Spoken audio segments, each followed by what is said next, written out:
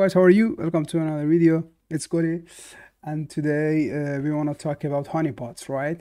So we want to see how we can set up a honeypots in our infrastructure, so in our network, and then we can make it visible to the attackers or bad actors. And once they try to scan that or connect to that machine, so we will get a notification. It can be by SMS or it can be by email.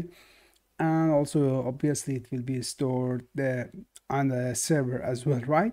So the tools or the product that we want to use is OpenCanary. So it's open source one. So there's two versions of that, one open source and one paid one. So but in this video we are going to talk about the open source one, right? So there's a Git repository, and you can see things an OpenCanary. So you can it's based on Python, as you can see here. This is a Python based project, and it really needs low resources. So in the with the minimum system configuration, you can have this in your network, and it's a really nice thing to have, right? So let's see how we can install it, what it is, how it works. So this is the Git page, and you come here. So there are three or a couple of different ways to install it: Ubuntu, macOS, or based on Git or Docker. But in this video we are going to install it on Ubuntu, right? You can see this is the prerequisites. So Python 3.7 or 3.9, so based on the architecture of your server or PC or configuration. And yeah, so I already downloaded the Ubuntu server, so I installed that, and let me have it here. Yes, this one here. You can see, so this is Ubuntu test server, so I just downloaded from Ubuntu website, and you can see, okay, if download Ubuntu server, so just you can come here and then Ubuntu server download, yeah, and then yeah, I just downloaded this one. So long time support, and yeah, that's it. So you can also do it. So basically there's nothing. So let's get started with the actual installation of OpenCanary, right? So here you can see, again, to be faster, I already did that, so I want to make the video short and useful as possible. So you can see here the first comment. So yeah, installation of Ubuntu, right? So we are using this version. So we have to install several packages on that, as you can see, Python 3 dev, pip, virtual environment, Skeppy, and these two libraries. And then we need to activate the virtual environment. So we will create a virtual environment and then activate that, and also then we will install that, right? So I can bring it here. Yep. Okay. So you see, this is the first comment. Then we do that. As you can see, it's already everything installed, because as I mentioned, I want to be fast and make the video short. But basically there is nothing. Yeah, you can just copy paste this command and then do the same, and then after that you can write, so this, yeah, the second comment, we are creating a virtual environment, and now you see it's created, and then we are going to activate it. So let's do that, environment bin, and also activate. So as you can see here, in the beginning of the line it is written env, so we are in this environment.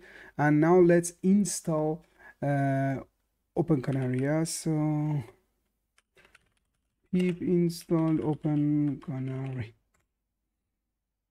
and then as you can see, everything already satisfied because I already installed that. So now we have it. Let's see what the documentation says. And after that, you can see there are two different features, so which you can also install if you want. But in our case, we are done with it, and now we are going to run it. Yeah. Yeah, configuration, OpenCanary. So as you see, the first thing that we need is OpenCanary configuration file. So let's see that, and here you can see it is, yeah, mentioned the sample will be here. So with this command, OpenCanary dash copy config, let me also have it open, yeah, this one, OpenCanary D. So this is the command, and then copy config. So a config file already exists again because I already did that. So now we are good to go, and then let's see how this configuration looks like. Cat, it is in etc, and then OpenCanary, and then OpenCanary configuration. So this is the file, this is the configuration file. So you can activate different servers, telnet, SSH, HTTP, HTTPS, or different logins. So you want to say an SMS and an email or everything, you can configure it here. And let's see how it can start it. All right, so let me stop it if it is already there.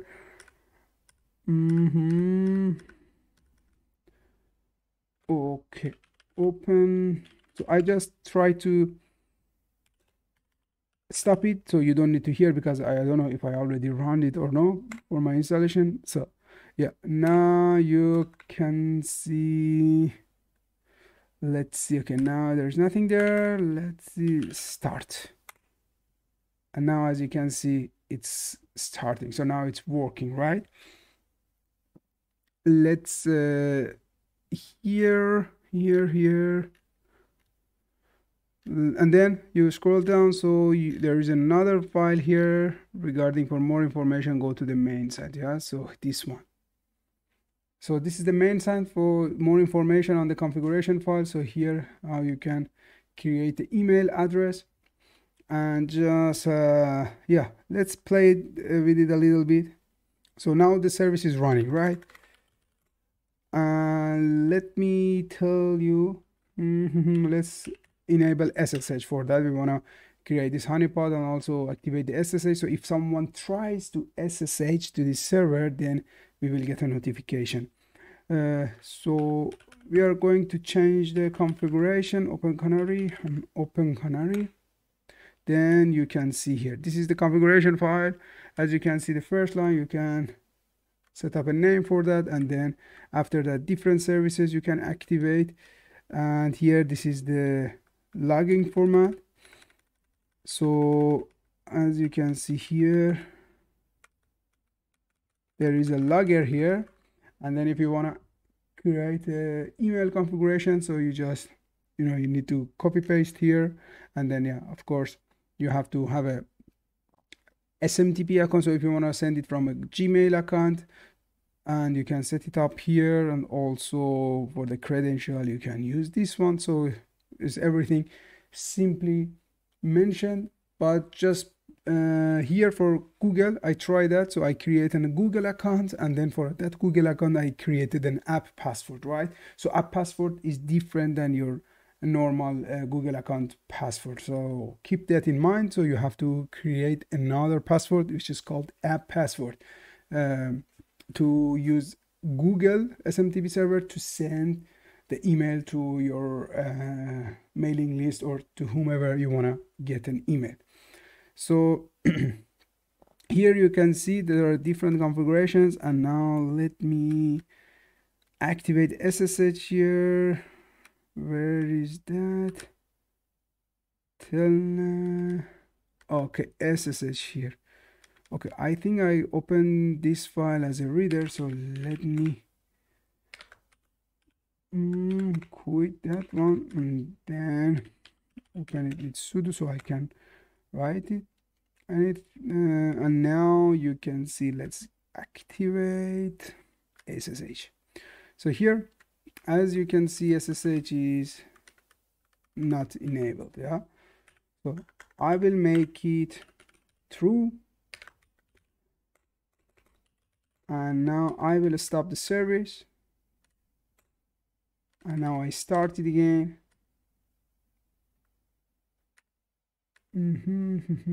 Start it again. Now you can see the service is starting. Just let me show you the logs as well. Cat var tmp OpenCanary. So you can see this is the log.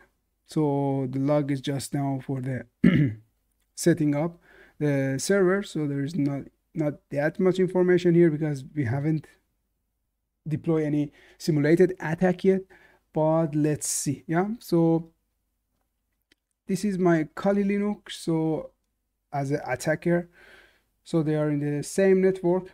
And let me see here just to show you. Yeah, as you can see the IP address here. So now I wanna try to SSH it, and let's see. Yes, I wanna SSH it, and now we are trying to connect to our honeypot, but the attacker does not know it is a honeypot. Yeah, it's just try to attack it or try to connect it or scan it. So we just now activated the SSH, but we can activate other protocols, other tools, or even we can activate it when the server is getting scanned. We want to also get the notification. For example, when the attacker runs nmap and the IP of our honeypot, then also we get notification. But let's see here. Yeah, I want to connect that and just write yes and just password. So obviously the attacker does not have the password at the beginning. And now let's see the log. So at the beginning here you just saw the log files, and now let's again see the log files. Now you see the logs. So you can see here,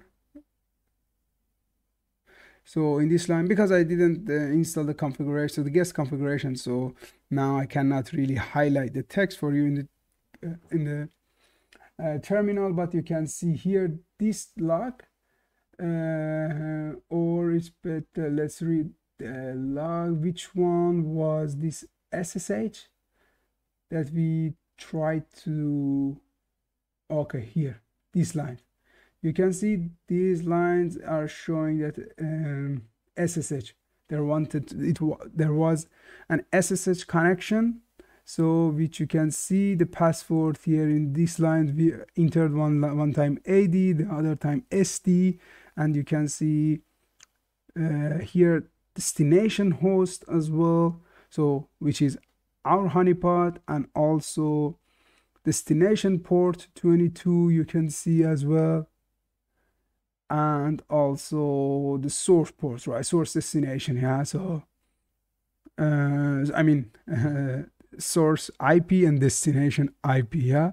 So this is the general log, how it looks like. And as I mentioned, so if you want to change anything, if you want to create a configuration that you get an email or something, you can change here and change this block and add the information which is mentioned here, so then you will get that notification as well. So it was this for video. I tried you enjoyed this video, and please like and comment, and if you like the channel, subscribe it for the more videos. But this is extremely nice technology, yeah, or product that you should use in your network to just grab the bad actors or attackers who are already in your network and block them for further access or further activity. Yeah, once you get them, you find the IP address, the ports, and then you can close it, and then you can do the incident response and protect the rest of your network. Yeah. Then thank you everybody for watching my videos, and have a nice day. Bye bye.